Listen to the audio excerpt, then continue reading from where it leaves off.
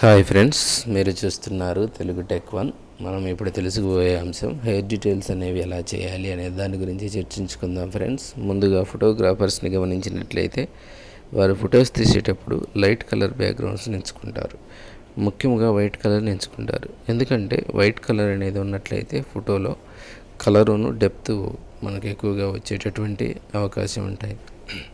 మరి హెయిర్ కూడా మంచిగా క్యాప్చర్ అనేది జరిగి హెయిర్ డీటెయిల్స్ అనేవి వైట్ బ్యాక్గ్రౌండ్ మీద ఉన్నప్పుడు మనకి వాటిని ఎడిట్ చేసి హెయిర్ డీటెయిల్స్ అనేవి తీయడానికి మంచిగా ఉపయోగపడతాయి. కనుక వైట్ బ్యాక్గ్రౌండ్ కానీ ఏదైనా లైట్ కలర్ బ్యాక్గ్రౌండ్ కానీ ఉంచుకుంటే మంచిది.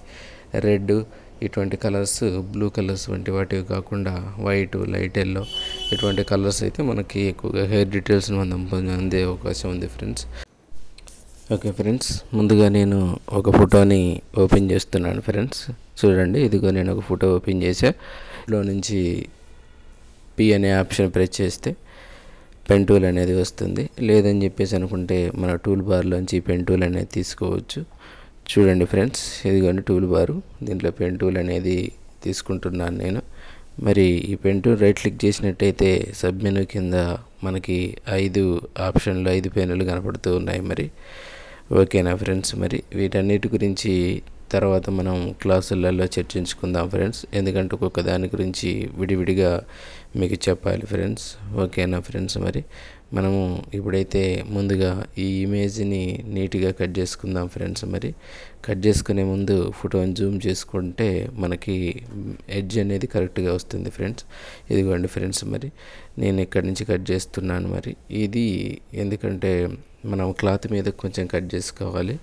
చేసుకున్నట్లయితే మనకు బ్యాక్గ్రౌండ్ అనేది రాకోకుండా ఉంటుంది. స్కిన్ మీద కట్ చేసుకునేటప్పుడు మాత్రం కరెక్ట్గా ఎడ్జ్ మీదే కట్ చేసుకోవాలి. మనం ఇక్కడ హెయిర్ చూసినట్లయితే మరి మనం ఎడ్జ్ కట్ చేసుకోకూడదు, దీన్ని కొంచెం లూజ్ హెయిర్గా కట్ చేసుకోవాలి. కొంచెం బ్యాక్గ్రౌండ్ అనేది నేను ఉంచుతున్నాను ఫ్రెండ్స్. మరి ఇలా కట్ చేసుకున్నప్పుడు మనం హెయిర్ డీటెయిల్స్ అనేవి తీయడానికి మంచిగా అవకాశం ఉంటుంది. ఇదిగోండి, స్కిన్ వచ్చేసరికి ఎడ్జ్ మీద సరిగ్గా కట్ చేసుకోవాలి మనం ఫ్రెండ్స్. మరి మీరు జూమ్ చేసుకున్నట్లయితే ఎడ్జ్ అనేది మంచిగా మనకి కనిపించడం జరుగుతూ ఉంది ఫ్రెండ్స్. మరి కంట్రోల్ ఎంటర్ కొట్టండి, బ్లింక్ అవుతూ ఉంది, చూసారా? మరి ఇప్పుడు దీనికి మనం ఎడ్జ్కి స్మూత్నెస్ కోసం ఫెదర్ అనేది ఇచ్చుకోవాలి. మరి గత వర్షన్లలో చూసినట్లయితే ఫెదర్ అనేది ఉండేది. ఇప్పుడైతే ఈ సెలెక్ట్లో రిఫైన్ ఎడ్జ్ అనే ఆప్షన్ని డెవలప్ చేసి మరి రిఫైన్ ఎడ్జ్గా దాన్ని ఉంచారు. ఫెదర్ అనేది తీసేసి మరి రిఫైన్ ఎడ్జ్ని క్లిక్ చేసినట్లయితే మనకి దాంట్లో కొన్ని ఆప్షన్స్ వస్తాయి ఫ్రెండ్స్. మరి నేను ఈ రిఫైన్ ఎడ్జ్ని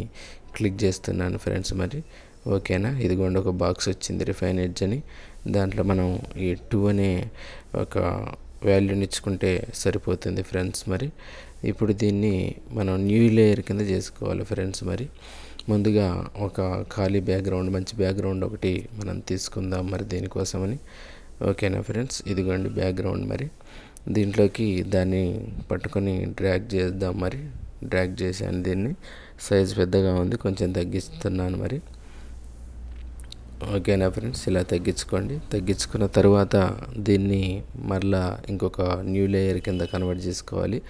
చూడండి ఫ్రెండ్స్, ఇప్పుడు 2 లేయర్లు మనకి ఆ లేయర్ బార్లో కనపడుతున్నాయి. మరి పై లేయర్ ఏమో నార్మల్, కింద లేయర్ వచ్చేసరికి మనం దాన్ని మల్టీప్లైలో పెట్టాలి. ఇక్కడికి వెళ్ళేసేసి మల్టీప్లై చేశాను. చూడండి మల్టీప్లై అంటే ఎలా ఉంటుందో. ఓకేనా, మల్టీప్లై అన్నప్పుడు అది బ్యాక్గ్రౌండ్ కలర్లోకి వెళ్ళిపోయింది ఫ్రెండ్స్. మరి ఇప్పుడు ఈ పైన ఉన్నటువంటి లేయర్ని మరి మనము ఆ యొక్క హెయిర్ ఎడ్జ్ వరకు కట్ చేసుకున్నట్లయితే మనకి హెయిర్ డీటెయిల్స్ అనేవి మంచిగా చేసుకునే అవకాశం ఉంది. చూడండి ఫ్రెండ్స్, ఇలాగన ఈ ఎడ్జ్ అనేది ఫస్ట్ ఇప్పుడు కట్ చేసుకోండి. మనం ఈ ఎడ్జ్ అనేది ఇక్కడ నుంచి మంచిగా మీరు కట్ చేసుకోండి. నేను ప్రాక్టీస్ కోసం ప్రాక్టికల్గా నేను మామూలుగా కట్ చేస్తున్నాను. మీరైతే నీట్గా కట్ చేసుకోండి ఈ హెయిర్ అంతా. ఓకేనా ఫ్రెండ్స్, ఇలా కట్ చేయండి. కట్ చేసి కంట్రోల్ ఎంటర్ కొట్టండి. కొట్టిన తర్వాత దీనికి కూడా ఒక ఫెదర్ అనేది, రిఫైన్ ఎడ్జ్ అనేది ఇవ్వండి ఫ్రెండ్స్, ఒక 2. ఇప్పుడు దీన్ని డిలీట్ చేసేసేయండి.